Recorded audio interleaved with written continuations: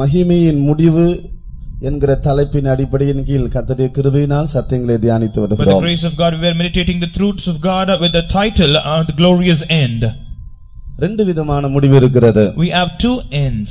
ஒன்று உலகத்தின் முடிவு, இரண்டாவது ஒவ்வொரு தனிப்பட்ட மனிதனுடைய முடிவு. One is the end to this world and other one is the end to every individual man. வாசிங்க 1 பேதுரு 4ஆம் அதிகாரம் 7ஆம் வசனம், எசேக்கியேல் 7ஆம் அதிகாரம் 6ஆம் வசனம். Book of Ezekiel chapter 7 and verse 6 and the epistle of 1 Peter chapter 4 and verse 7. எல்லாவற்றுக்கும் முடிவு சமீபமாயிற்று, ஆகையால் தெளிந்த புத்தியுள்ளவர்களாய் இருந்து ஜெபம் பண்ணுவதற்கு ஜாக்கிரதையா உள்ளவர்களாயிருங்கள். எசேக்கியேல் 7ஆம் அதிகாரம் 6ஆம் வசனம். முடிவு வருகிறது, முடிவு வருகிறது, அது உன்மேல் நோக்கமாய் இருக்கிறது, இதோ வருகிறது. கர்த்தருடைய பரிசுத்த நாமத்துக்கு மகிமை உண்டாவதாக. May the holy name of the Lord be glorified. முடிவு வருகிறது. The end is coming. எல்லாவற்றுக்கும் முடிவு வருகிறது. The end comes to all. எல்லாவற்றுக்கும் முடிவு சமீபமாய் வந்துவிட்டது. And the end is come so near unto everything. நம்முடைய கண்களால் நாம் அதை கண்டு கொண்டு இருக்கிறோம். We are witnessing it out of our own eyes. கர்த்தருடைய பரிசுத்த நாமத்துக்கு மகிமை உண்டாவதாக. May the holy name of the Lord be glorified. முழு உலகத்துக்கும் ஒரு முடிவு இருக்கிறது. To the entire world there is going to be an end. இந்த உலக வாழ்க்கை ஒரு நிரந்தரமான ஒரு வாழ்க்கை அல்ல. The worldly life is not an eternal life. இந்த உலகமும் ஒரு நிரந்தரமானது இல்லை. Even this world is not eternal or permanent. ஒரு நாள் நாம் கண்களால் கண்டு கொண்டிருக்கிற இந்த பூமி ஒரு நாள் இல்லாமல் போக போகிறது. The earth that we are witnessing out of our eyes, one day it's going to vanish. விஞ்ஞானிகள் சொல்லுகிறார்கள், முழு உலகத்திலும் ஒவ்வொரு நாடுகளும் கண்டுபிடித்து வைத்திருக்கிற, தயாரித்து வைத்திருக்கிற அணு ஆயுதங்கள் எல்லாம் மொத்தமாக எல்லாம் வெடித்தால் இதே போல கிட்டத்தட்ட 40 பூமியை உருக்கி எடுக்கலாமா? So when our scientists have given a research count saying like the entire atom bombs, when it explode an entire world, just like the same world where we live, 40 worlds can be destroyed. மனிதன் இவ்வளவு பயங்கரமான காரியங்களை கண்டுபிடித்து வைத்துவிட்டு திருதிரு என்று முழித்துக் கொண்டிருக்கிறான். Man has invented these terrible weapons and he is just watching there. உலகத்தினுடைய முடிவை பற்றி அல்ல, ஒவ்வொரு தனிப்பட்ட மனிதனுடைய வாழ்க்கையினுடைய முடிவு எப்படி இருக்க வேண்டும் என்பதை குறித்து நாம் தியானிக்க போகிறோம். We are not going to meditate as to how this world is going to end, but we are going to meditate as to how every individual's life should end. இந்த உலக வாழ்க்கை, மனிதனுடைய இந்த வாழ்க்கை நித்தியத்தினுடைய வாழ்க்கைக்காக தன்னை ஆயத்தம் பண்ணிக்கொள்ளக்கூடிய இடம்தான் இந்த பூமிக்குரிய வாழ்க்கை. The earthly life or this worldly life is a place where a man can prepare himself to the life in eternity. மறுபடியும் சொல்லுகிறேன், I say it again. இந்த மனித வாழ்க்கை, நித்தியத்துக்குரிய வாழ்க்கை தன்னை ஆயத்தம் பண்ணிக்கொள்ளக்கூடிய இடம்தான் இந்த பூமிக்குரிய மனிதனுடைய வாழ்க்கை. The life of a man on this earth or this earthly life or this worldly life is a place where an individual, a man can prepare himself for the life he is going to live in eternity. இந்த உலக வாழ்க்கையினுடைய முடிவு மனிதனுடைய நித்திய வாழ்க்கையின் ஆரம்பம். The end for an individual's life in this world is going to be the beginning of his eternal life. மனிதன் துவக்கம் உள்ளவன், முடிவு இல்லாதவன். Man has a beginning but no end. இந்த பூமியிலே கண்களை மூடுகிறான், வேற ஒரு இடத்திலே தன் கண்களை திறக்கிறான். He closes his eyes in this earth, in another place he is going to open his eyes. கர்த்தருடைய பரிசுத்த நாமத்துக்கு மகிமை உண்டாவதாக. May the holy name of the Lord be glorified. இந்த பூமிக்குரிய இந்த உலக வாழ்க்கையில் நாம் பல காரியங்களில் அலுவலர்களாக இருக்கிறோம். So we are busy with a tight schedule in various stuff and various things in this earthly life. பல காரியங்களை மனிதன் பிரயாசப்பட்டு தேடி அதற்காக பிரயாசப்படுகிறான். Man is laboring, seeking after and going after many things. பல நிலவரங்களில் பல விதங்களில் இந்த பூமியில் மனிதனுடைய வாழ்க்கை அமைந்திருக்கிறது. The state of a life of a man is established in various ways in all this world. எந்த நிலவரத்தில் மனிதன் இந்த பூமியிலே ஜீவித்தாலும் ஒரு நாள் மனிதனுடைய உலக வாழ்க்கை முடியும். No matter in whatever state a man lives in this his life on this earth, one day his life will end. ஆனால் அதற்கு பிறகு அவனுக்கு ஒரு நித்தியமான ஒரு வாழ்க்கை உண்டு. After that there is an eternal life for him. ஒரு நீண்ட நித்தியம் மனிதனுக்கு காத்து கொண்டிருக்கிறது. This eternity is something very very very long. கோடி கோடி கோடி கோடி யுகா யுகமாக அவன் ஜீவிக்க வேண்டும். He is going to live, he should live for everlasting days, forever, for eternal years. இந்த உலக வாழ்க்கையை முடித்த பிறகு மனிதனுடைய நித்திய வாழ்க்கையினுடைய ரெண்டு வாசஸ்தலங்கள் இருக்கிறது, ரெண்டிலே ஏதாவது ஒன்றில் அவன் போகத்தான் வேண்டும். After this man, an individual has completed his life on earth, there are two dwelling places in eternity. Either of the one he should choose. ஒன்று நித்தியமான தேவன் வாசம் பண்ணுகிற மகிமையின் ராஜா வாசமாய் இருக்கிற அந்த மகிமையான பரலோக ராஜ்யம். One is the dwelling place of the glorious king, the Lord, that is the kingdom of heaven. அல்லாவிட்டால் சாத்தானும் அவனுடைய தூதர்களும் என்றென்றைக்கும் வாசமாய் இருக்கக்கூடிய நித்திய நரகம். Or the other place is the eternal hell, where devil and his angels are going to live forever. கர்த்தருடைய பரிசுத்த நாமத்துக்கு மகிமை உண்டாவதாக. May the holy name of the Lord be glorified. என்னுடைய இந்த கூட்டத்தினுடைய நோக்கம், so the main purpose of our meetings here, ஒவ்வொரு மனிதனுடைய முடிவு இந்த உலக வாழ்க்கையை அவன் முடிக்கும் போது மகிமையாக முடிக்க வேண்டும். when he completes, every man when he completes his life on this earth, he should complete it gloriously. இந்த மகிமை என்கிற வார்த்தைக்கு நேற்றைய தினத்திலே விளக்கம் கொடுத்தேன். மூல பாஷையிலும் ஆங்கில வேதாகமத்திலும் பல மொழிபெயர்ப்புகளிலும் ஒவ்வொன்றுக்கும் அழகழகான அர்த்தங்கள் கொடுக்கப்பட்டிருக்கிறது. So yesterday I gave some meanings unto this word glory, and in English translation and various other translation, in original and Greek translation, many meanings have been given to this word. கர்த்தருடைய பரிசுத்த நாமத்துக்கு மகிமை உண்டாவதாக. May the holy name of the Lord be glorified. தேவன் மகிமையானவர். God is glorious. அவர் மகிமையில் வாசம் பண்ணுகிறவர். He dwells in glory. அவர் மகிமையின் ராஜா. He is a king of glory. அந்த மகிமையின் ராஜாவினிடத்தில் நாம் போய் சேர வேண்டும். We have to go and gather together with this king of glory. பொதுவாக ஜெயமாய் முடித்த தேவனுடைய பிள்ளைகள் பரிசுத்தவான்கள் ஓட்டத்தை முடிக்கும்போது மகிமைக்குள் பிரவேசித்தார்கள் என்று நாம் சொல்லுகிறோம். Generally we say the sentence like this when a saint ends his life, that the saint has entered into the glory of God. மகிமைக்குள் பிரவேசித்தார்கள். The saints have entered into the glory of God. உலக வாழ்க்கையிலே ஜீவித்துக் கொண்டிருக்கிற நமக்கு, we who are living our life on this earth, மாம்ச சரீரத்தில் மனிதர்களாக இந்த பூமியில் நடமாடி கொண்டிருக்கிற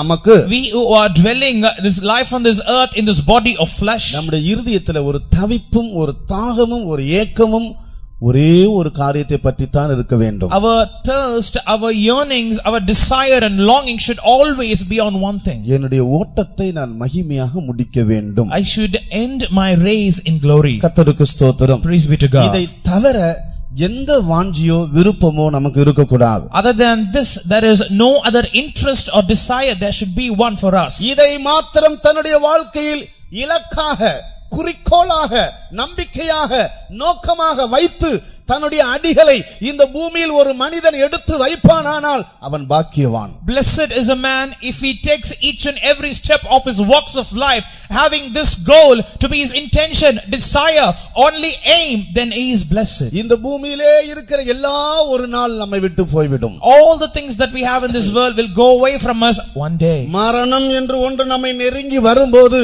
எல்லாவற்றுக்கும் அது ஒரு முடிவு உண்டாக்கிவிடும். When something called death comes close to us, it would put an end to everything. உன்னோடு தொடர்பு கொண்டிருக்கிற உன்னுடைய உறவினர்களோடு ஒரு முடிவு உண்டாகிவிடும். It would create an end with the relatives that you are close to. நீங்கள் சேர்த்து வைத்திருக்கிற சொத்து ஆஸ்திகள் எல்லாவற்றுக்கும் ஒரு முடிவு உண்டாகிவிடும். The property, all your earnings, it would come to an end. ஒரு நாள் மனிதன் எல்லாவற்றை விட்டு இந்த உலகத்தை விடை கொடுத்து போக வேண்டிய ஒரு நேரம் வரும். There is a time that will come unto a man that he has to say goodbye to everything that he had on this earth. உலகத்தில் அவன் சம்பாதித்து வைத்த ஆஸ்தி ஐஸ்வரியங்கள், அவனுடைய திறமையினால் அவன் படித்த ஞானங்கள் எல்லாவற்றுக்கும் விடை கொடுத்து இந்த பூமியை விட்டு போக வேண்டிய ஒரு நேரம் வரும். There will come a time where this man has to say goodbye, and he should give a farewell and bid bison to all the education, the things what he has been very good with. அந்த நேரம் முடிவு மகிமையாக இருக்க வேண்டும். That time, that moment should be glorious. கர்த்தருக்கு ஸ்தோத்திரம். Praise be to God. முடிவு மகிமையாக இருக்க வேண்டுமானால், for the end to be glorious,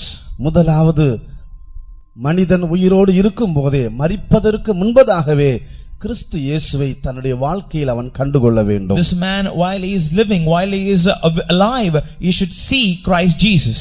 கிறிஸ்து இல்லாமல் இந்த உலகத்துக்கு விடை கொடுத்து போவானானால் அவனை வரவேற்கும்படியாக சாத்தானும் அவனுடைய தூதர்களும் நரகத்தில் காத்திருப்பார்கள். If man bids goodbye from this world without Christ, the devil and his angels will be waiting to welcome him to hell. சிமியோனை பற்றி வேதம் சொல்லுகிறது, நீ மரணம் அடையும் முன்பே கிறிஸ்துவை காண்பாய். About Simeon, the scripture mentions, before your death he will see Christ. அந்த கிறிஸ்துவை அவன் கண்ட பிறகு, after he has seen Christ, அந்த சிமியோன் தன்னை பற்றி சொல்லுகிறான், இப்பொழுது நான் சமாதானத்தோடு போகிறேன். Now the Simeon, after seeing Christ, he tells, now I'll go with peace. ஒரு மனிதன் இந்த பூமிக்குரிய வாழ்க்கையிலே எதை ஆதாயம் பண்ணினாலும் ஆதாயம் பண்ணாவிட்டாலும் பரவாயில்லை, உயிரோடு இருக்கும் போதே மரணத்துக்கு முன்பதாக கிறிஸ்துவை அவன் ஆதாயம் பண்ணிக்கொள்ள வேண்டும். In this world, no matter whatever man gains or not, but he has to gain Christ one way or the other. எல்லாவற்றையும் ஆதாயம் பண்ணி தன் சொந்த வாழ்க்கையில் கிறிஸ்துவை ஆதாயம் பண்ணாவிட்டால் அவனுடைய முடிவு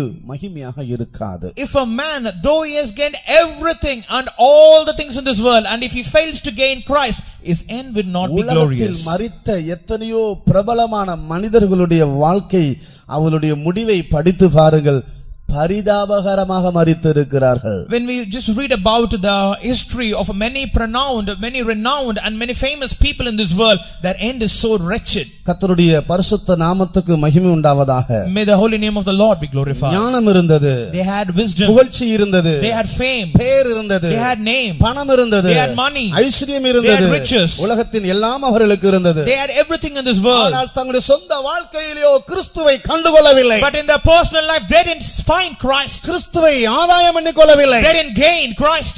முடிவில் பரிதாபகரமாக போய்விட்டார்கள். At the end they were left miserable. கர்த்தருடைய பரிசுத்த நாமத்துக்கு மகிமை உண்டாவதாக. May the holy name of the Lord be glorified. கடந்த 2 வாரத்துக்கு முன்பாக செய்தித்தாளில் படித்திருப்பீர்கள். Perhaps you might have read in the newspaper just 2 weeks before. ஒரு அசாம் மாநிலத்தினுடைய ஐஜியாக இருந்த ஒரு மனிதன், IG in the Assam place called Assam, தன்னைத்தானே சுட்டு தற்கொலை செய்து கொண்டான். he shot himself and committed suicide. ஒரு பெரிய ஒரு பதவியில் இருந்த மனிதன். He is in a very honorable position. எப்பயோ நடந்த சம்பவம் அல்ல. It's not something which happened too long. 2-3 வாரங்களுக்கு முன்பாக நடந்த சம்பவம். Just 2-3 weeks before. ஒரு பெரிய பதவி அவருக்கு இருந்தது. He had a very good position. ஒரு பெரிய மாநிலத்துக்கே ஒரு பெரிய ஐஜியாக இருந்தவர். He is an IG into a very big state.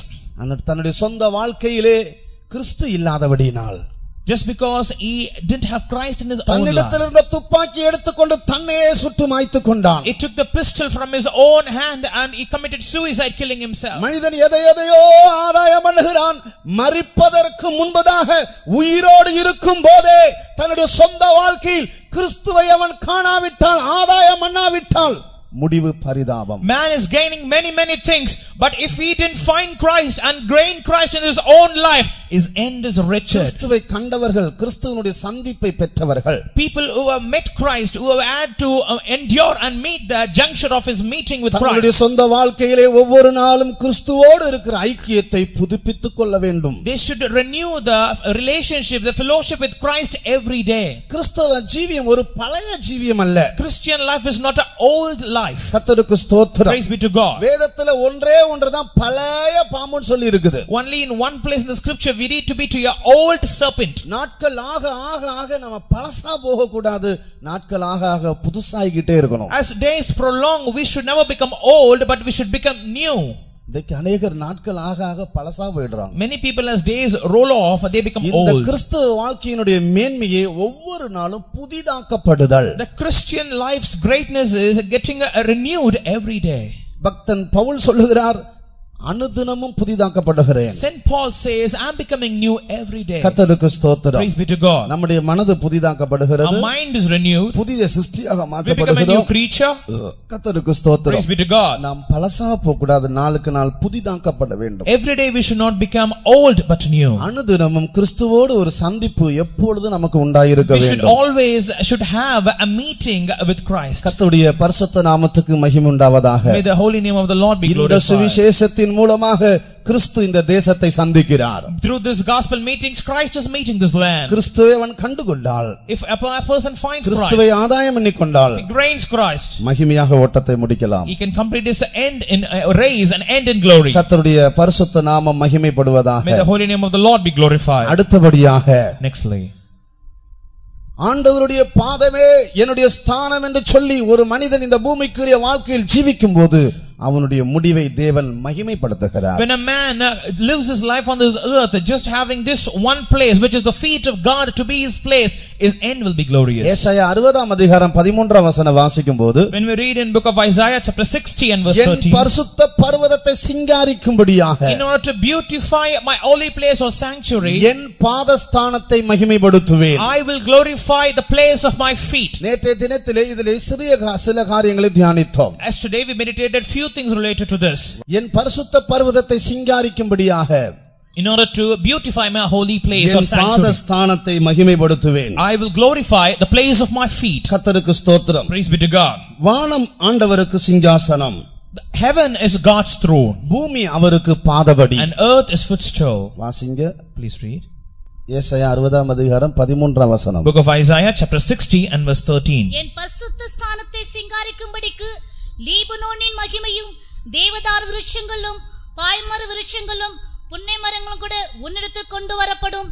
N பாதஸ்தானத்தை மகிமைப்படுத்துவேன். N பாதஸ்தானத்தை மகிமைப்படுத்துவேன். I will glorify the place of my feet. இதை சொல்லுகிறவர் ஆண்டவர். It is God who tells this. N பாதஸ்தானத்தை மகிமைப்படுத்துவேன். I will glorify the place of my feet. நம்முடைய ஜீவியத்தினுடைய நாட்களும் முடிவும் தேவனால் மகிமைப்படுத்தப்பட வேண்டும். The days and the entire life of our own individuality should be glorified by God. நாம் தேவனால் கனப்படுத்தப்பட We வேண்டும். should be honored by God. நம்முடைய முடிவில் தேவன் நம்மை மகிமைப்படுத்த வேண்டும். At our end, the Lord should honor or glorify us. தேவன் நம்மை மகிமைப்படுத்த வேண்டுமானால், If God to glorify us, முடிவு மகிமையாக இருக்க வேண்டுமானால், for our end to be glorious, தேவனுடைய பாதத்தை தான் நம்முடைய ஸ்தானமாக தெரிந்து கொள்ள we வேண்டும். should choose our place at the feet of the Lord Jesus Christ. என் பரிசுத்த ஸ்தானம், என் பாதஸ்தானம் என்று ஆண்டவர் சொல்லுகிறார். God tells here, my sanctuary or my holy place and my feet. ஆண்டவருக்கு ஒரு ஸ்தானம் இருக்கிறது, பரிசுத்தம் தான் அவருடைய ஸ்தானம். The Lord has a place and holiness is his place. அவர் பரிசுத்தத்தில் வாசமாய் இருக்கிறவர். It dwells in holiness. Our பரிசுத்தத்தினால் நிரப்பப்பட்டவர். He is filled by holiness. அவர் பரிசுத்தத்தில் மகிமையான தேவன். He is a God so magnificent in holiness. அவருடைய ஸ்தானமே பரிசுத்தமாக இருக்கிறது. His place is always holy. இன்றைக்கு உலகத்தில் மனிதர்கள் ஸ்தானத்துக்கு தான் அலைகிறார்கள். People are searching and seeking after places. போய் பாருங்கள், எல்லாரும் ஸ்தானத்துக்காக எங்கெங்க அலைகிறார்கள் பாருங்கள். See wherever and all the people are rushing towards a place or a position. ஆண்டவருக்கு ஒரு ஸ்தானம் இருக்கிறது, பரிசுத்தம் தான் அவருடைய ஸ்தானம். There is a place for God and his place is holiness. அந்த பரலோக ராஜ்யமாகிய அந்த பரிசுத்த ஸ்தானத்திலே, The kingdom of heaven which is holiness, இந்த பூமியிலே ஒரு கூட்ட ஜனங்கள் கர்த்தருடைய பாதபடியிலே அவருடைய பாதம்தான் எங்களுடைய ஸ்தானம் என்று சொல்லி தங்களை தாழ்த்தி வெறுமையாக்கி கர்த்தர் மேல் நம்பிக்கை வைத்து அவருடைய பாதத்தை மாத்திர பற்றி பிடித்துக் கொண்டு நொறுங்குண்ட இருதயத்தோடு மனத்தாழ்மையோடு அவருடைய பாதமே கதி என்று ஜீவிக்கிறவர்களை கர்த்தர் சீக்கிரத்தில் மகிமைப்படுத்துவார். the Lord will surely and so fastly glorify each and everyone whoever has God's feet to be the place, and with a contrite and a broken spirit and a very humble spirit when they live their life, God will glorify them one day and very soon. இந்த பூமிக்குரிய வாழ்க்கையில ஒரு மேன்மையுமே இல்ல. There is no greatness in this earthly world. கர்த்தருக்கு ஸ்தோத்திரம். Praise be to God. ஒரே ஒரு மேன்மைதான் இருக்கிறது. There is one greatness. ஒரு மனிதன் ஆண்டவருடைய பாதத்தை பிடித்துக்கொண்டு அவருடைய முகத்தை மாத்திரம் நோக்கி பார்த்து கொண்டிருப்பாரானால் அதுவே அவனுடைய மேன்மையாக இருக்கிறது. The greatness of a man resides in something when he just holds the feet of the Lord and has the feet of the Lord only to be his place, and he looks the face of the Lord always. ஒரு தேவனுடைய பிள்ளை கர்த்தருக்கு முன்பாக ரெண்டு விதத்தில் இருக்கிறான். A man of God or a child of God remains in two places or two positions before God. ஒன்று தேவனுடைய பாதத்தில் இருக்கிறான், இரண்டாவது தேவனுடைய கரத்தில் இருக்கிறான். One is in the feet of the Lord and the other is in the hand of the Lord. கர்த்தருக்கு ஸ்தோத்திரம். Praise be to God. நாம் அதை உபாகமம் 33 அதிகாரத்தில் நாம் அதை வாசிக்கிறோம், விளங்கிக் கொள்கிறோம். In Deuteronomy chapter 33 we can read and understand this. கர்த்தருக்கு ஸ்தோத்திரம். Praise be to God. தேவனுடைய பாதத்தில் இருக்கும்போது When we remain in the feet of God, தேவன் அவனை தன்னுடைய கரத்துக்குள் கொண்டு போகிறார். the Lord takes him in his hand. உபாகமம் 33 அதிகாரம் 3 வசனத்தில் நாம் அதை விளங்கிக் We கொள்கிறோம். can understand this from the book of Deuteronomy chapter 33 and verse 3. தேவனுடைய பாதத்தில் இருக்காத ஒரு மனிதன் தேவனுடைய கரத்துக்குள் போக முடியாது. A man who failed to be at the feet of the Lord cannot go to the hand of the Lord. தேவனுடைய கரத்துக்குள் போகாத ஒரு மனிதன் தேவனால் பாதுகாக்கப்பட முடியாது. A man who is not gone to the hand of the Lord shall not be preserved by the Lord. தேவனுடைய பாதத்தில் தொடர்ந்து ஜீவிக்கிற அனுபவத்தை பாதுகாத்துக் கொள்ளாவிட்டால் ஒரு நாள் தேவனுடைய கரத்தில் இருந்து விழுவான். If he fails to preserve the experience of remaining at the feet of the Lord, one day he'll fall down from the hand of the Lord. இப்படிதான் अनेகர் விழுந்து போனார்கள்.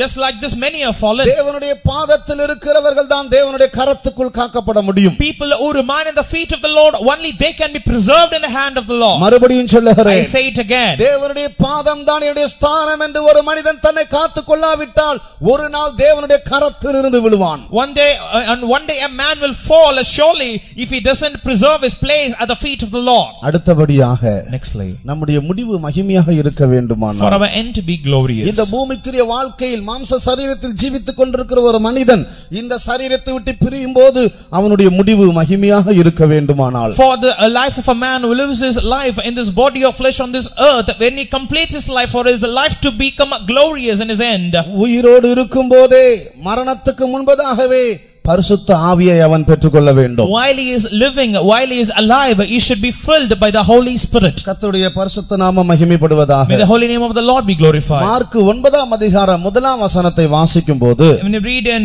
Mark's Gospel chapter 9 and verse 1, தேவனுடைய ராஜ்யம் பலத்தோடு இறங்குவதற்கு முன்பதாக உங்களில் அநேகர் மரணத்தை காண மாட்டீர்கள் என்று சொல்லப்பட்டிருக்கிறது. it is said before the kingdom of the Lord comes down so strongly and mightily, it says like that. வாசிங்க. அன்றியும் அவர் அவர்களை நோக்கி, இங்கே நிற்கிறவர்களில் சிலர் தேவனுடைய ராஜ்யம் பலத்தோடு வருவதை காணும் முன் மரணத்தை ருசி பார்ப்பதில்லை என்று மெய்யாகவே உங்களுக்கு சொல்லுகிறேன் என்றார். மரணத்தை ருசி பார்ப்பதில்லை என்று மெய்யாகவே உங்களுக்கு சொல்லுகிறேன். You shall not taste death, for I say it verily, it is said there. தேவனுடைய ராஜ்யம் பலத்தோடு இறங்குகிறதை நீங்கள் காணும் முன் மரிப்பதில்லை. Before you see that the coming of the kingdom of the Lord comes down so mightily, you shall not taste death. இந்த தேவனுடைய ராஜ்யம் பலத்தோடு இறங்குகிறது ஆண்டவராகிய இயேசு எதை குறித்து சொல்லுகிறார்? About what the Lord Jesus Christ tells about the kingdom of God coming down mightily. பரிசுத்தாவியின் அபிஷேகம் பொழிந்த போகிறதை குறித்து இயேசு முன்னுரைக்கிறார். This is the prophecy what Jesus foretells about the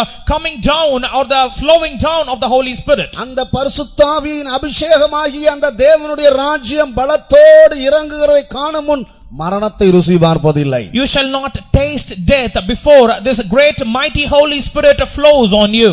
ஒரு மனிதன் மரிப்பதற்கு முன்பதாக, before a man's death, மரணத்தை ருசி பார்ப்பதற்கு முன்பதாக, before he tastes death, தேவனுடைய ராஜ்யம் பரிசுத்தாவின் அபிஷேகம் அவனுக்குள் ஊற்றப்பட வேண்டும். The kingdom of heaven or the Holy Spirit should be showered, should be poured on him. இந்த பரிசுத்தாவின் அபிஷேகத்தின் மூலமாக, through this anointing of the Holy Spirit, தேவனுடைய ராஜ்யம் அவனுக்குள் ஸ்தாபிக்கப்படுகிறது. the kingdom of God is established in him. இந்த பரிசுத்தாவின் அபிஷேகத்தை பெற்றுக்கொள்வதற்கு முன்பதாக, before receiving this Holy Spirit, பரிசுத்தாவின் அபிஷேகத்தை பெற்றுக்கொள்ளும்படியாக, or in order to receive the anointing of the Holy Spirit, அதற்கு முன்பாக அவன் செய்ய வேண்டிய ஒரு காரியம் இருக்கிறது. there is something which he has to do before that.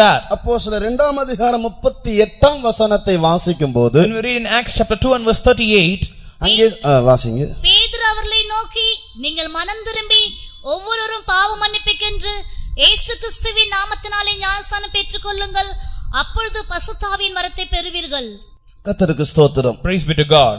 பாவ மன்னிப்புக்கென்று ஞானஸ்நானத்தை பெற்றுக்கொள்ளுங்கள். for receive water baptism unto the forgiveness of sin, அப்பொழுது பரிசுத்தாவியின் வரத்தை பெறுவீர்கள். then you will receive the gift of the Holy Ghost. ஒரு மனிதன் மரிப்பதற்கு முன்பதாக, before a man's death, அவனுடைய முடிவு மகிமையாக இருக்க வேண்டுமானால், for his end to be glorious, அவன் மரிப்பதற்கு முன்பதாக before his death, இந்த பரிசுத்தாவின் அபிஷேகத்தை பெற்றுக்கொள்ள வேண்டும். he should receive the anointing of the Holy Ghost. இந்த பரிசுத்தாவின் அபிஷேகத்தை பெற்றுக்கொள்ளும்படியாக, in order to receive the anointing of the Holy Ghost, அதற்கு முன்பதாக பாவ மன்னிப்புக்கென்று ஞானஸ்நானத்தை அவன் பெற வேண்டும். so before that, in order to get his sins forgiven, he should take water baptism. கர்த்தருடைய பரிசுத்த நாமத்துக்கு மகிமை உண்டாவதாக. May the holy name of the Lord be glorified. அந்த பிதா குமாரன் பரிசுத்தாவியின் நாமத்தினாலே, by the name of the Father, Son and the Spirit, அவன் முழுக்கு ஞானஸ்நானத்துக்கு தன்னை ஒப்புக்கொடுக்கும்போது, when he submits unto immersion water baptism, தன்னுடைய பாவங்களை எல்லாம் அவன் அறிக்கையிட்டு, and he confesses all his sins, கர்த்தராகிய இயேசு கிறிஸ்துவின் இரத்தத்தினாலே அவன் கழுவப்பட்டு, getting washed by the blood of the Lord Jesus Christ, அந்த ஞானஸ்நானமாகிய நல் மனசாட்சியின் உடன்படிக்கைக்குள் அவன் உட்படுத்தப்படுவானானால், when he comes under the bondage of the covenant of a pure conscience, அடுத்து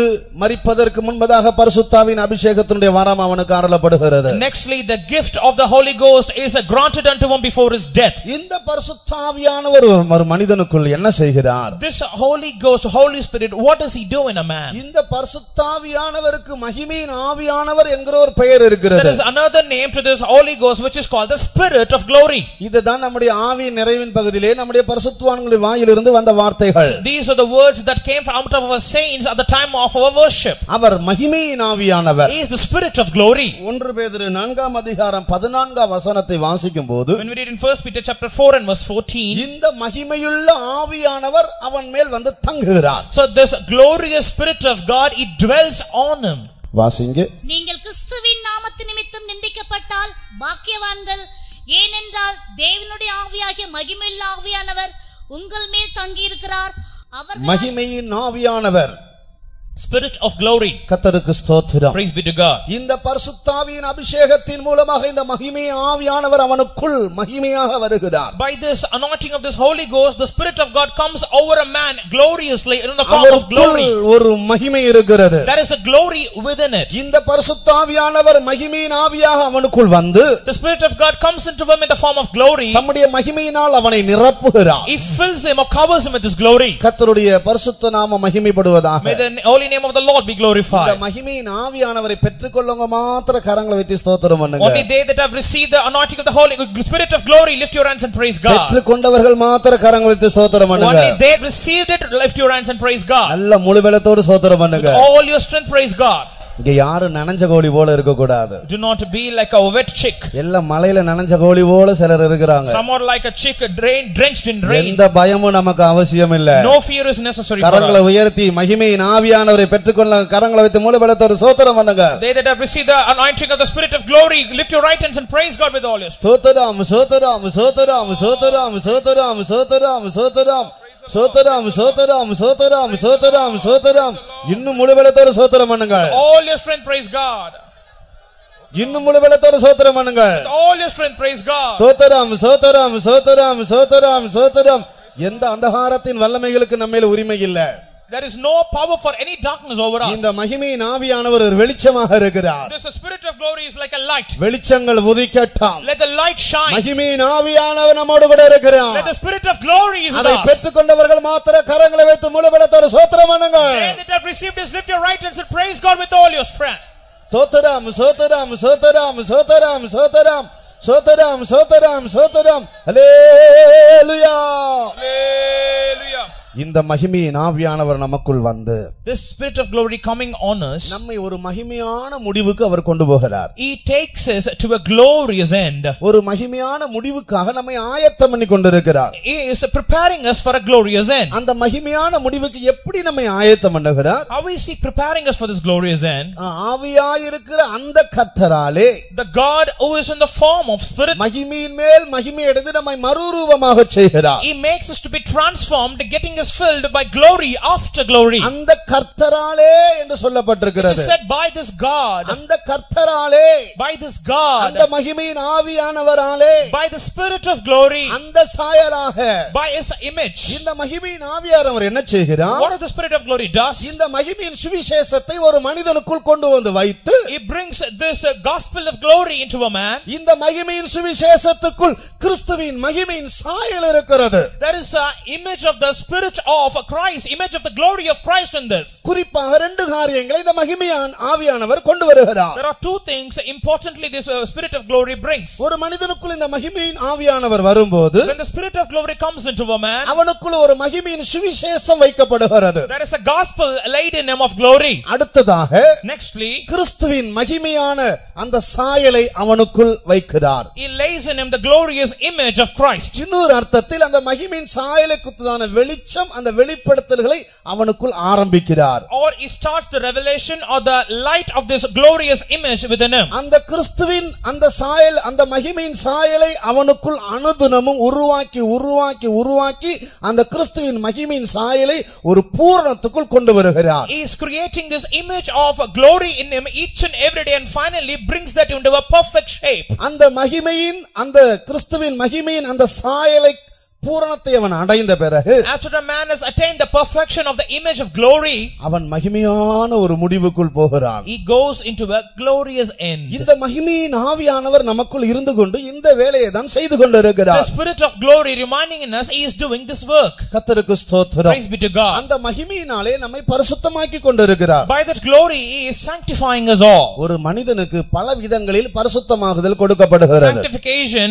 is given unto a man in various ways. இயேசுவினுடைய இயேசுவினுடைய நாமத்தினால் அவனுக்கு ஒரு பரிசுத்தமாகுதல் இருக்கிறது. By the name of Lord Jesus Christ there is a sanctification. இயேசுவினுடைய இரத்தத்தினால் அவனுக்கு ஒரு பரிசுத்தமாகுதல் By the இருக்கிறது. blood of the Lord Jesus Christ there is a sanctification. அவருடைய ஆவியினால் ஒரு பரிசுத்தமாகுதல் There is a இருக்கிறது. sanctification by His Spirit. அவருடைய வசனத்தினால் ஒரு பரிசுத்தமாகுதல் There இருக்கிறது. is a sanctification by This Word. எல்லாவற்றுக்கும் மேலாக அவருடைய மகிமையினால் ஒரு பரிசுத்தமாகுதல் இருக்கிறது. Above everything there is a sanctification by His glory. யாத்திராகமம் 29ஆம் அதிகாரம் 43ஆம் வசனத்தை வாசிக்கும்போது When we read in book of Exodus chapter 29 and verse 43. வாசிங்க. அங்கே இஸ்ரவேல் புத்திரரை சந்திப்பேன், அந்த ஸ்தலம் என்னுடைய மகிமையினால் பரிசுத்தமாக்கப்படும். என் மகிமையினால் பரிசுத்தமாக்கப்படும். It will be sanctified by my glory. கர்த்தருக்கு ஸ்தோத்திரம். Praise be to God. இந்த மகிமையினால் பரிசுத்தமாக்குற இந்த அனுபவத்தை மகிமையின் ஆவியானவர் ஒரு மனிதனுக்குள் செய்ய ஆரம்பிக்கிறார். The Spirit of glory starts to do this work of sanctification in a man by His glory.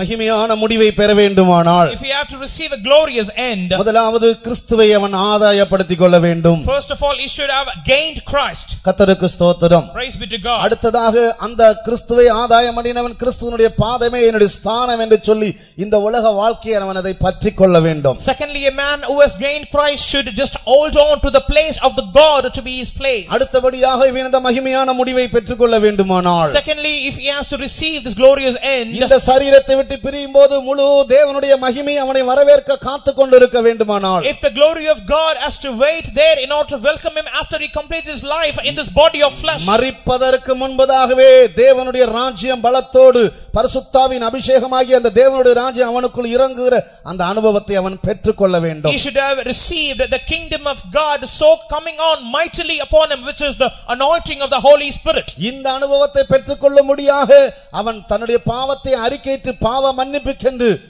ஞானஸ்நானத்தை பெற்றுக்கொள்ள வேண்டும். In order to receive this experience, he should have received the water baptism for the forgiveness of his sin. இந்த மகிமையின் ஆவியானவர் அவனுக்குள்ள வந்து The Spirit of God coming into him, மகிமையின் மேல் மகிமை அடைந்து மறுரூபமாக செய்கிறார். so he makes him to pass from glory after glory and attain the transformation. அவனை பரிசுத்தத்தின் மேல் பரிசுத்தத்தை அடைய செய்கிறார். He makes him to go from holiness after holiness. ஒரு மகிமையான ஒரு பரிசுத்தமாகுதல் இருக்கிறது. There is a glorious sanctification. அவருடைய மகிமை நம்மை பரிசுத்தமாக்குகிறது. His glory sanctifies us. கர்த்தருக்கு ஸ்தோத்திரம். Praise be to God. தேவ சமூகத்தில் மகிமையின் ஆவியினால் நிரப்பப்பட அந்த மகிமை நம்மை பரிசுத்தமாக்கிக் கொண்டே The இருக்கிறது. more we get filled by the Spirit of glory and the Spirit of glory, the Spirit of glory is going to sanctify us the whole. கர்த்தருடைய பரிசுத்த நாமத்துக்கு மகிமை உண்டாவதாக. May the holy name of the Lord be glorified. அடுத்தபடியாக Nextly, நம்முடைய முடிவு மகிமையாக இருக்க வேண்டுமானால், for our end to be glorious, மகிமையின் முடிவை நாம் சந்திக்க வேண்டுமானால், for we have to receive the end to be with a glory, மகிமையின் முடிவு எனக்கு உங்களுக்கு கிடைக்க வேண்டுமானால், for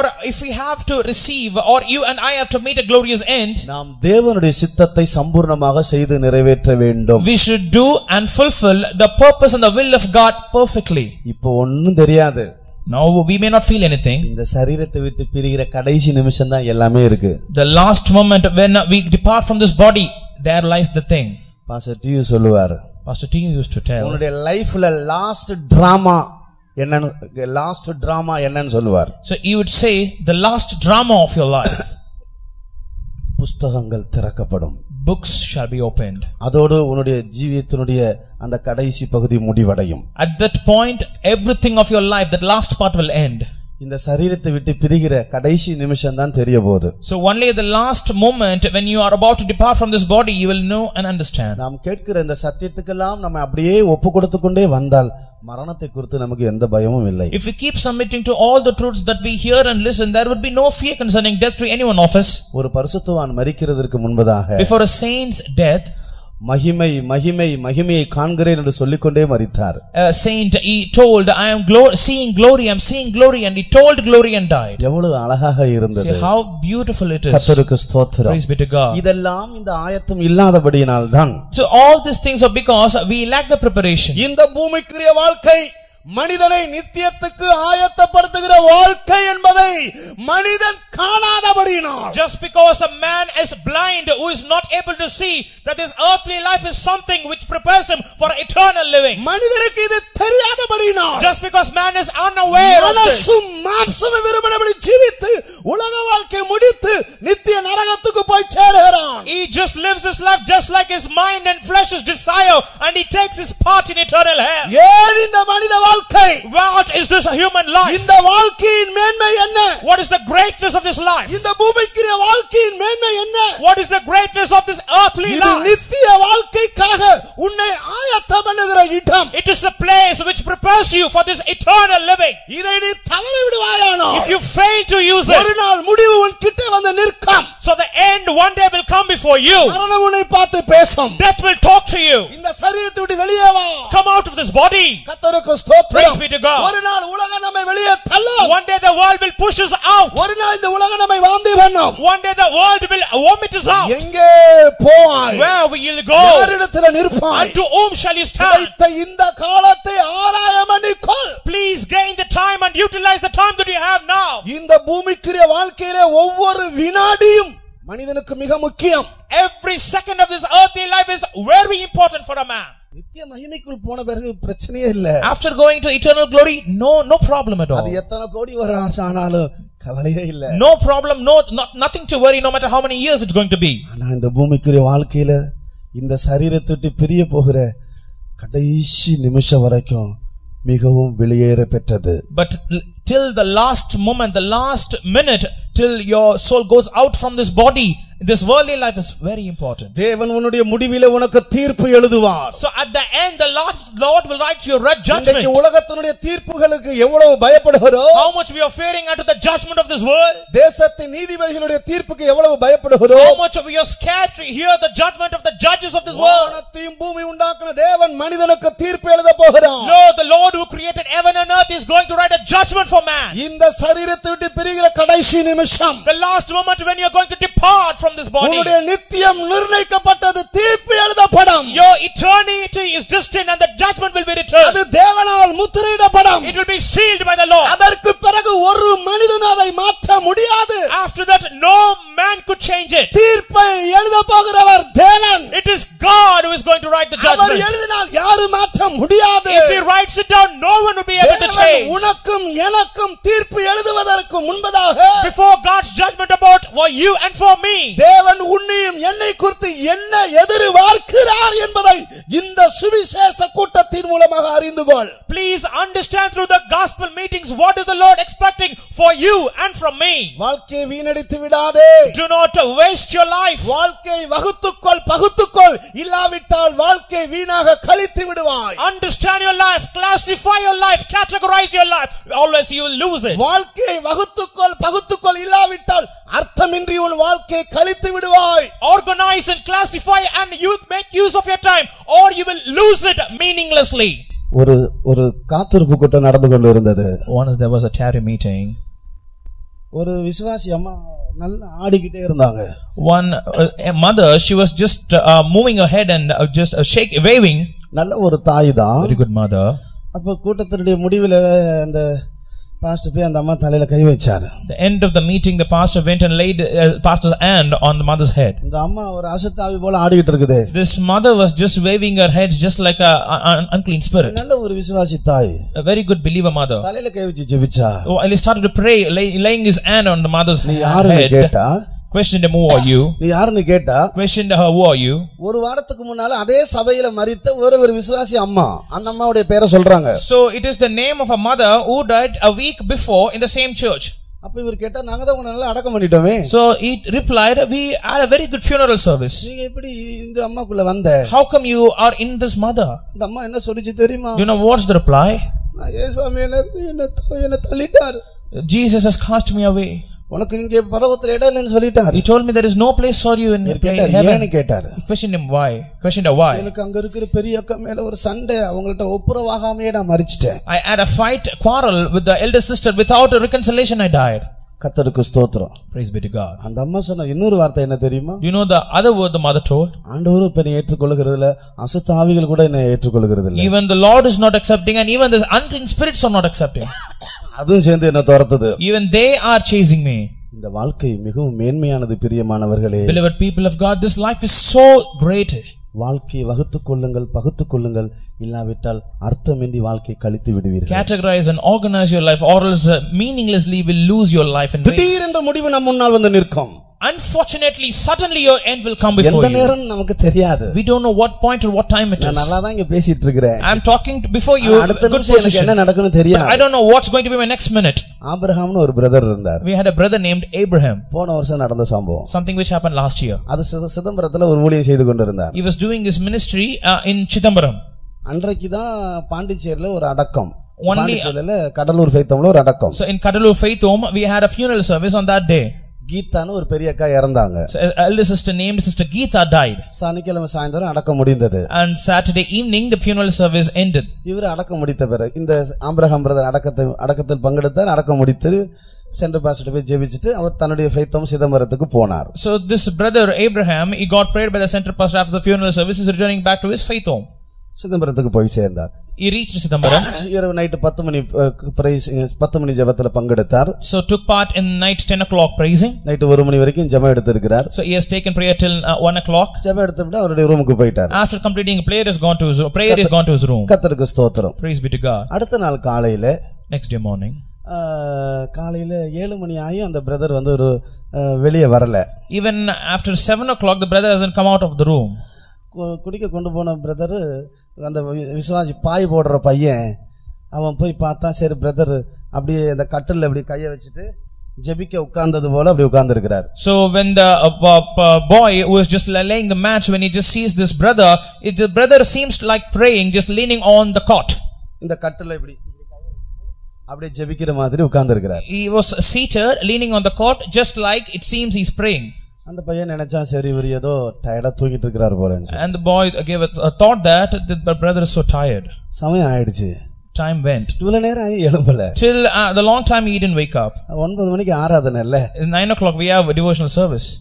Brother Anna. He went in, he just woke up, brother. ஒன்னும் சத்தத்தை காணோம். No sound at all. மறுபடியும் brother. He shook the brother saying brother. No sound. பெரிய கட்ட போய் சொன்னா. I went to the elder sister and reported. அவங்களும் வந்து பார்த்தாங்க. Even she came. சரி ரொம்ப டயர்டா தூங்குறாரு போல நினைச்சாங்க. So they thought he's very tired in sleeping. அப்புறம் ஒண்ணுமே இல்லன்னு தெரிஞ்சிடுச்சு. After they came to know there is nothing left there. அப்புறம் உடனே சென்ட்ரல் பாஸ்டருக்கு ஃபோன் பண்ணாங்க. Called the center pastor. Pass சொன்னார் பிரதர் ரொம்ப டயர்ட் ரொம்ப அடிச்சு எழுப்புங்க.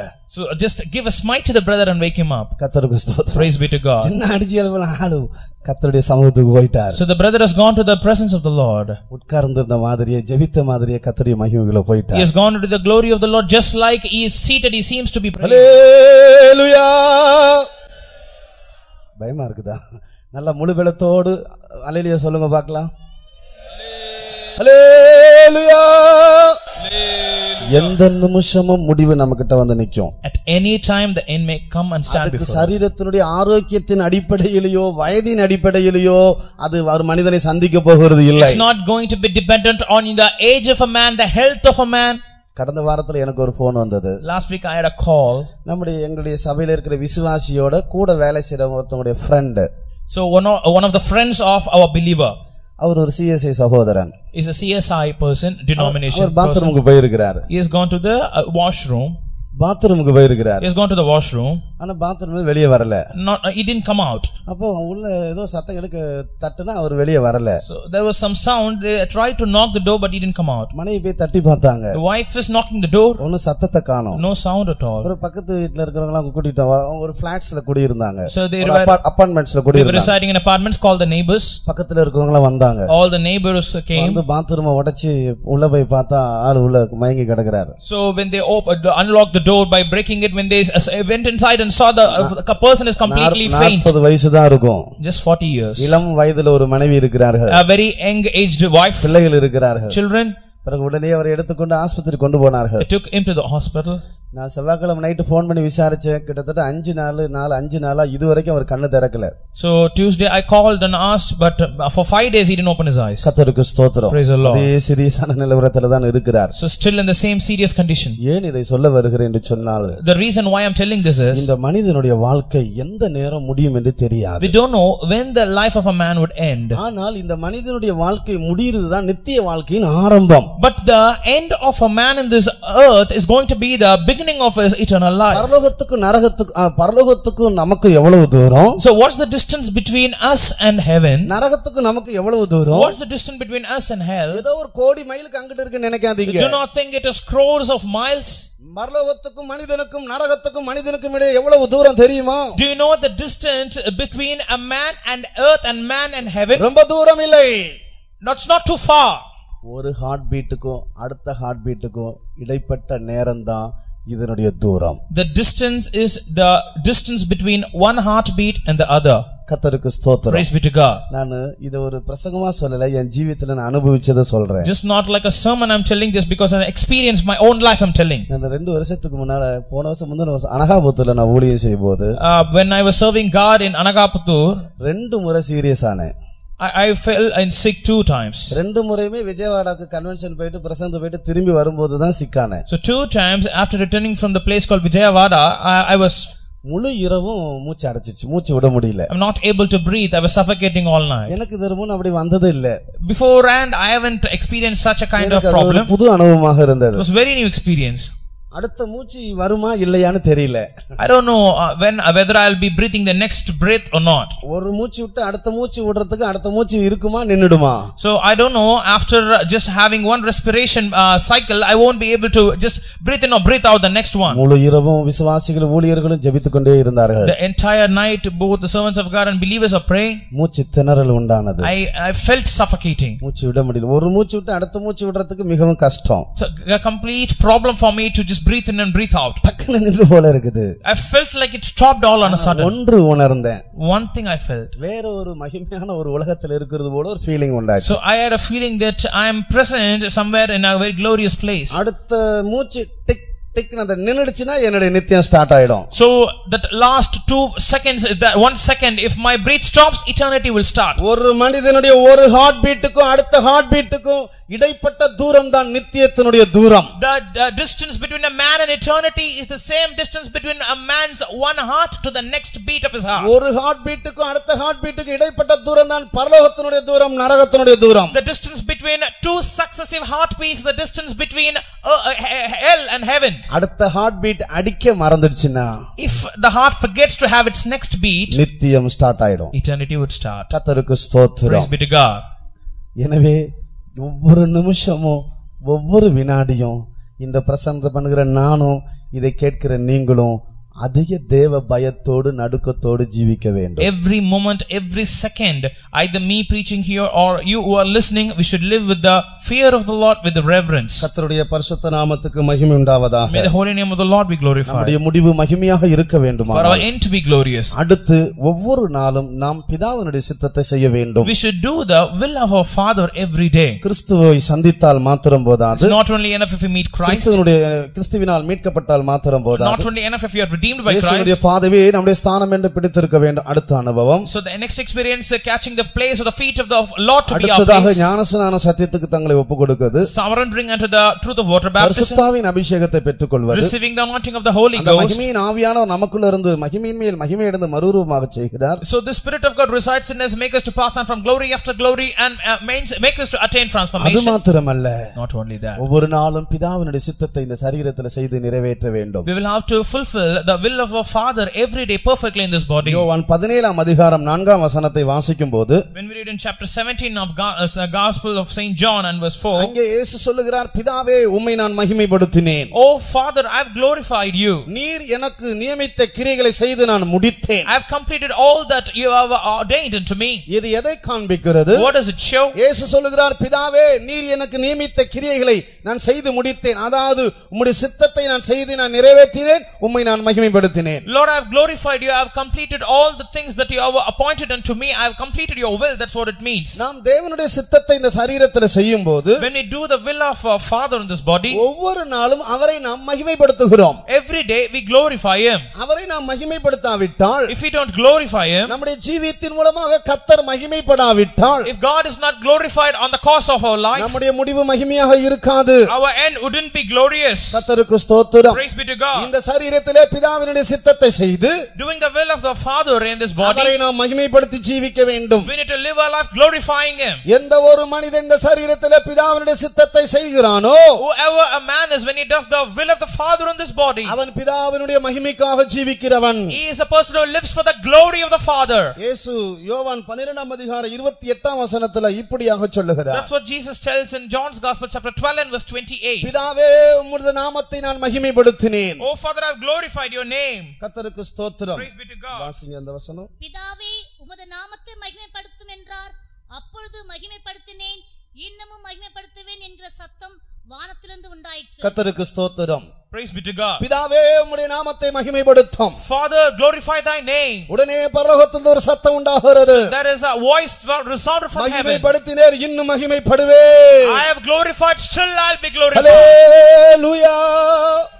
நாமும் கூட இந்த சரீரத்தை விட்டு பிரியும் போது, when we depart from this body, கர்த்தரிடத்தில் சத்தம் கேட்க வேண்டும். we have to hear a voice from the God. உன் மூலமாய் நான் மகிமைப்பட்டேன். I have been glorified because of you. இன்னும் நான் மகிமைப்படுவேன். I will be glorified henceforth. இந்த சத்தத்தை நானும் நீங்களும் கேட்க வேண்டும். You and I should listen this voice, hear this voice. கர்த்தருக்கு ஸ்தோத்திரம். Praise be to God. யோவான் 13ஆம் அதிகாரம் 31 32 வாசிக்கும்போது, when we read in John's Gospel chapter 13 verse 31 and 32, இயேசு சொல்லுகிறார், பிதாவே, என்னில் நீர் மகிமைப்பட்டிருந்தால், Father, if you are glorified in me, என்னை உம்மில் மகிமைப்படுத்து, என்னை தம்மில் மகிமைப்படுத்துவார். he will glorify me in him.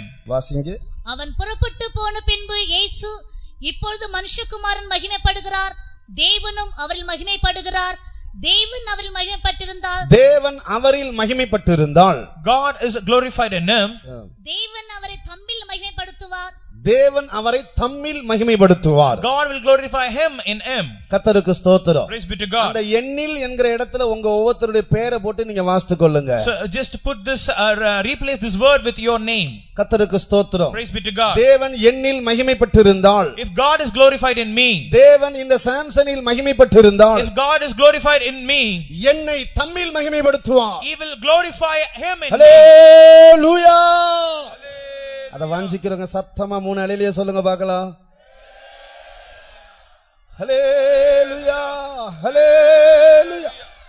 என்னில் தேவன் மகிமைப்படாவிட்டால், if God is not glorified in me, என்னை தம்மில் மகிமைப்படுத்த மாட்டார். he shall not glorify me in him. என் ஜீவிய காலமெல்லாம் தேவனுக்கு மகிமையா ஜீவிக்காம, தேவனுக்கு தூசணமாக அல்லது தேவனுடைய நாமம் தூசிக்கப்படுற மாதிரி நான் மற்றவங்களுக்கு இடரலா நான் ஜீவிச்சுட்டு கண்ணை மூடிட்டு பரலோகமாலாம் நினைச்சா என்ன போல வஞ்சகன் இந்த பூமியில யாரும் இல்லை. So if I just live a life just making people to be hurt and doing all those sorts of things, then there is no one more deceitful and worse than me. இந்த பூமிக்குரிய வாழ்க்கையில், this earthly life, என்னில் தேவன் மகிமைப்பட்டிருக்க வேண்டும். God should be glorified in me. உனக்கும் எனக்கு ஒரு மகிமையான முடிவு வேண்டுமானால், for a glorious end to work of you and me, என்னை மகிமைப்படுத்த வேண்டுமானால், if God has to glorify me, முதலாவது இந்த பூமிக்குரிய வாழ்க்கையிலே, first of all in this earthly life, என்னில் தேவன் மகிமைப்பட்டிருக்க வேண்டும். God should be glorified in me. அப்படியானால், if it be so, என்னுடைய கண்களை மூடுகிற கடைசி நிமிஷம், the last moment when you close your eyes, கர்த்தர் சொல்லுவார், the Lord will say, உன்னில் நான் மகிமைப்பட்டேன், I have glorified in you. இப்பொழுது வா, உன்னை நான் என்னில் மகிமைப்படுத்துகிறேன். No, come unto me, I will glorify you in me. எத்தனை பேர் வாஞ்சிக்கிறீர்கள்? How many of you desire? வாஞ்சிக்கிறவங்க மாத்திரம் கரங்களை வைத்து ஸ்தோத்திரம் பண்ணுங்க. They that desire, lift your hands and praise God. ஏதோ ஒரு சத்தியத்தை கேட்டுட்டு அப்படியே போகிறது இல்ல. It's not like listening to truth and going just இந்த like that. சத்தியத்துக்கு எத்தனை பேர் சரண்டர் பண்ண விரும்புறீங்க? How many of you want to surrender to this truth? கர்த்தாவே, என்னில் நீர் மகிமைப்படணும் அப்பா. Lord, you have to be glorified in me. எத்தனை பேர் வாஞ்சிக்கிறீங்க? How many of you desire? அவங்க மாத்திர கரங்களை உயர்த்துங்க. Lift your hands. கண்களை மூடுங்க. Close your eyes. முழு பலத்தோடு ஸ்தோத்திரம் பண்ணுங்க. Praise God with all your strength. வெக்கப்படாதீங்க. Do not feel shameful. பயப்படாதீங்க. Do not be afraid. இதயத்தை கடினப்படுத்தாதீங்க. Do not harden your heart. திடீரென்று உன்னுடைய வாழ்க்கை முடியும். All of a sudden your life will end. தேவன் உன்னில் மகிமைப்படாவிட்டால், if God is not glorified in உன்னை you, தன்னில் மகிமைப்படுத்த மாட்டார். He will not glorify you in உன்னுடைய him. முடிவு மகிமையாக இருக்காது. Your end shall not be glorious. உன்னுடைய முடிவு மகிமையாக இருக்க For வேண்டுமானால், your end to be glorious, உன்னில் தேவன் மகிமைப்பட்டிருக்க வேண்டும். for God to be glorified in you. இதுவரைக்கும் இல்லாம இருக்கலாம். Till this point it may not be. இப்பொழுது கரங்களை உயர்த்தி நீ ஸ்தோத்திரம் பண்ணுவாயா? But now if you praise God lifting your hands up, பெருமையினால கையை உயர்த்த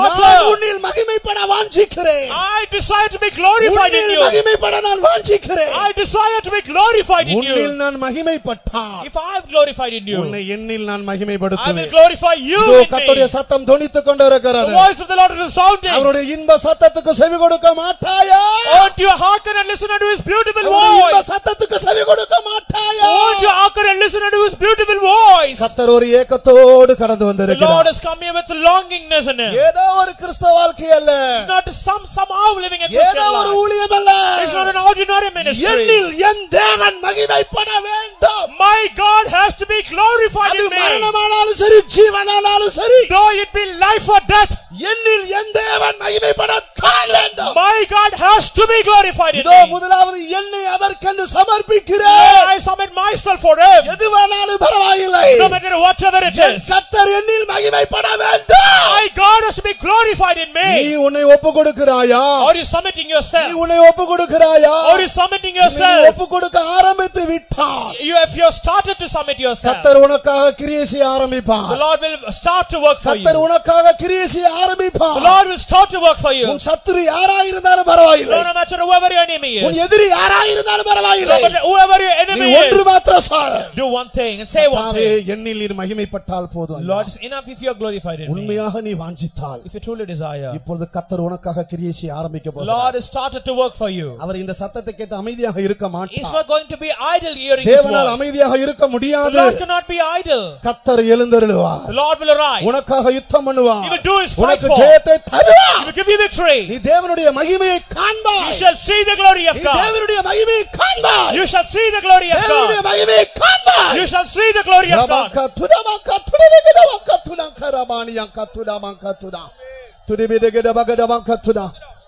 జీవనాలో సావినాలో దేవనామ శ్రీలంగ జీవనాలో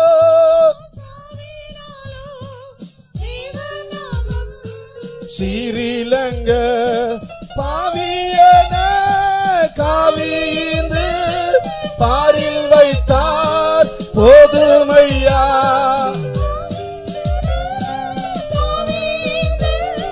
பாரில் வைத்தால் போதுமையா என்னையுமே கொப்புவித்து நின்னனம் போல் நடத்தையா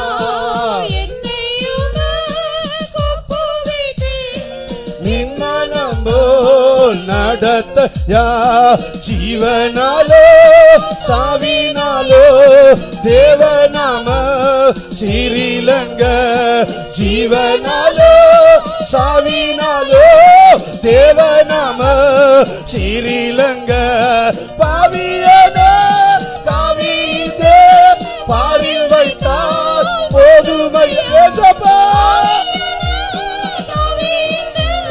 பாரில் வைத்தார் போதுமை ஒரு நிமிஷம் இந்த கூட்டம் இன்னும் ஒரு சில நிமிஷத்துல முடிஞ்சிடும். Within few minutes we are going to close the meeting. பரிசுத்த பவுல் சொல்லுகிறார். Saint Paul says. பிலிப்பியர் முதலாம் அதிகாரத்துல சொல்லும்போது When we read in Philippians chapter 1. 20ஆம் வசனத்துல பவுல் சொல்லுகிறார். In verse 20 Paul says. மரணமானாலும் சரி ஜீவனானாலும் சரி. Though it be death or life. என் சரீரத்தில் கிறிஸ்து மகிமைப்பட வேண்டும். Christ has to be glorified in me. முதலாம் அதிகாரம் 20ஆம் வசனம். Philippians 1 and verse 20. மரணமானாலும் சரி ஜீவனானாலும் சரி. Though it be life or death. என் சரீரத்தின் மூலமாக கிறிஸ்து மகிமைப்பட வேண்டும். Christ has to be glorified in my body. அதை வாஞ்சிக்கிறவர்கள். They that desire it. முடிஞ்சவங்க தேவ சமூகத்துல முழங்கால் They படிங்க. that are able to kneel down please. வயசானவங்க முடியாதவங்க வேண்டாம். People who are not able to and old people பரிசுத்த பவுலுடைய வாஞ்சை என்ன? What's the desire of Saint Paul? மரணமானாலும் சரி ஜீவனானாலும் Though சரி. it be life or death. என் சரீரத்திலே கிறிஸ்து மகிமைப்பட வேண்டும். In my body Christ has to be glorified. அப்படி வாஞ்சிக்கிறவர்கள் மாத்திரம் மறுபடியும் இந்த பாட்டை பாடுங்க. They that desire sing the song again. பயப்படாதே. Do not fear, say சூழ்நிலையை கண்டு பயப்படாதே. Do not see fearful. எதிரியை கண்டு பயப்படாதே. Do not be feared concerning the enemy. No matter whatever it is, let it come. உன்னுடைய வாஞ்சை எது? What's your desire? எதுக்கும் பயப்படாதே. Do not fear anything. உன்னுடைய வாஞ்சை ஒன்றாக இருக்கட்டும். Your desire should be one. என் மூலமா என் கர்த்தர் மகிமைப்பட வேண்டும். Through me my God has to be glorified. தவிப்போடு நீ இப்பொழுது இந்த இடத்துல இருப்பாயானால், If you remind this அந்த earning, தவிப்போடு இந்த பாட்டை நீ பாடுவாயானால், sing the song with this earning, இதோ தேவனுடைய மகிமை உன்மேல் வந்து இறங்கும். the glory of God will come down on you. ஜீவனாலோ சாவினாலோ தேவநாம శ్రీలంగ జీవనాలో సావినాలో దేవనామ శ్రీలంగ